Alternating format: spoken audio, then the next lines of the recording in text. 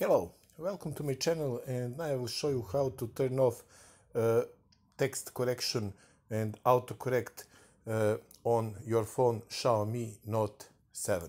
What you have to do, go to settings. Now when you're on top, scroll down until you see additional settings under system and device menu. So click on additional settings. Now click on languages and input, and now click on Gboard. Under Gboard you have several options here. One of them is text correction. Click on it and you will see open menu where you can disable and enable various options.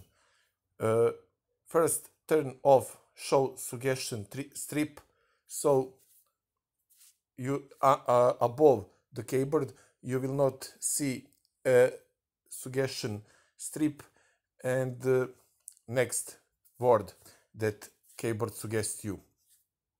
Also, you can block offensive words and other stuff. And if you don't want to if you don't want autocorrection on your keyboard, just turn it off under tab correction. So disable autocorrection here, and it's so simply autocorrection is turned off. There is various options here too: auto capitalization, spell check, and so on and so on. You can choose whatever you want. Okay, if this video was useful for you, please like it, share it, and of course leave me the comment section below. It means a lot to me.